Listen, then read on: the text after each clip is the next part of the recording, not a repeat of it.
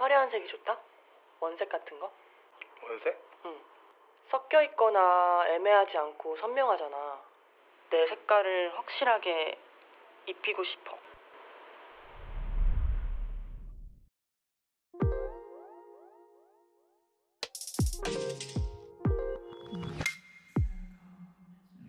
나는 세이야. 음악으로 말하는 사람. 원래 SAAY, Saay를 쓰다가 관객들에게 좀 더 발전된 모습을 보여주고 싶어서 A+의 의미를 담고 SAAY가 됐어.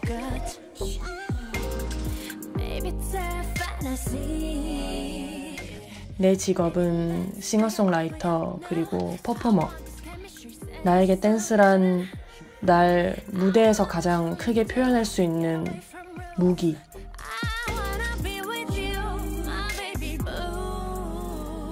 내 진짜 이름은 권소희.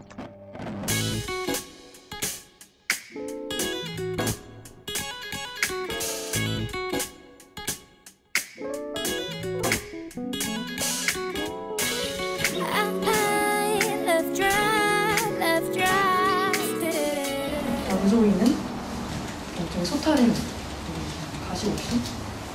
근데 세이는 음악이 들어가는 순간 허점이 생기면 안 되잖아요. 그 허점을 보이지 않게끔 또 만들지 않게끔 그걸 메우려고 엄청 노력을 많이 하는 것 같아요. 전 사실 자는 거 좋아하고 늦게 일어나는 거 좋아하고 강아지랑 노는 거 좋아하고 되게 별거 없어요. 그냥 권소희는. 세이는 되게 계산적이고 치밀하고 같은 존재로 만들려고 노력하고 있는 중이고 그리고 조금 더 저에 대해서 연구를 많이 해야 되는. 나는 화려한 색이 좋다? 원색 같은 거? 원색? 응. 섞여 있거나 애매하지 않고 선명하잖아. 내 색깔을 확실하게 입히고 싶어. 확실하게 나를 보여주고 내 색깔을 붙이고 싶은 거지. 정규 앨범을 내고 나서 주변 반응을 잘 안 보거든요. 원래. 앨범을 내기까지의 과정이나 에너지가 상상 이상으로 많이 들어가기 때문에 앨범을 내고 나면 이제 다음 거 생각하느라고 리뷰나 이런 걸 아예 안 찾아봐요. 이제 같이 어울리고 일하는 친구들이 다 또래 친구들인데 그 친구들이 말해주기를 이제 소위 너 앨범을 좀 어려워하는 사람이 있더라. 국내에서는 제가 막 노출이 이렇게 많이 된 케이스가 아니어서 또 세이라는 사람이 어떤 음악을 하고 어떤 삶을 살아가고 있는지에 대해서 좀 스케치를 해놓으면 좋겠다 해서 딱 좋은 기회에 이게 맞는 것 같아요.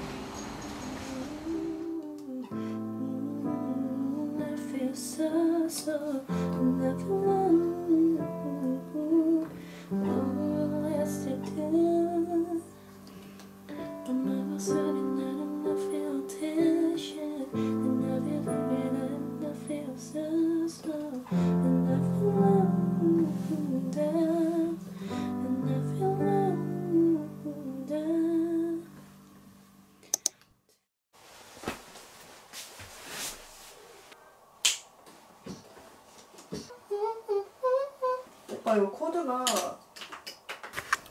내가 요즘 새로운 곡 작업을 하면서 집중했던 부분이 인간의 감정에 대한 부분이었거든. Fear, anger, sadness, joy, disgust, surprise, trust, anticipation 이런 내용들이 막 있어. 이 감정들에 대한 내용을 정리한 부분들이고 막 이런 걸 되게 시간 날 때마다 많이 찾아보고 있어.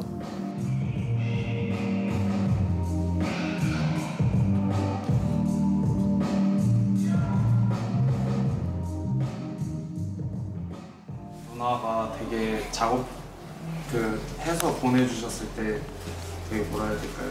그 세세함이 보인다고 해야 될까요? 그냥 다른 사람들은 피처링 받으면 그냥 무슨 주제냐까지만 물어보고 끝날 거를 이제 세이 누나는 되게 그런 오밀조밀한 요소를 잘 잡아내 주셔서 되게 네, 멋진 사람이셨어요. 잘해주셨어요. 그다음 네, 이렇게 그냥 이거 이대로 해석하면 일단 정리해서 들을 테니까 거기만 좀 바꿔주세요. 네, 저 아직 안 잘 거여가지고 이거 하고 마무리하고 자려고. 사람이 하는 거고 사람이 듣는 거고 사람이 찾아내서 사람이 해내는 거잖아요. 이걸 잊어버리면 안 되는 것 같아요. 항상 앨범 작업할 때. 괜히 아까 했던 걸로 혹시 살려주실 수 있나요? 아니면 괜히만 따로 해 지금 먼저. 네네. 좀 약하게. 네. 음악 작업을 할 때마다 더 크게 느끼는 거지만 항상 내 주위에 나를 도와주는 사람들이 있어서 그게 너무너무 감사해. 세이는 어떤 아티스트인가요? 포텐셜의 집약체. 포텐셜의 집약체. 너무 딱딱한가? 아니 좋은데요? 되게 시적인 표현이다. 아직 보여지지 않은 부분들도 네. 너무 많고 네. 그것들이 다 포텐셜이고 네. 빵!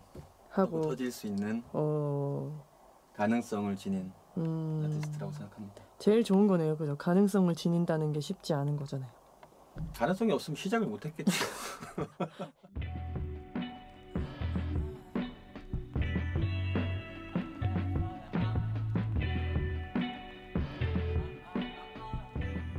이거는 내 초상화를 그렸어. 내가 직접 다 스케칭을 해서 저번 주에 한 거. 언젠가 앨범에 쓸 날이 오겠지?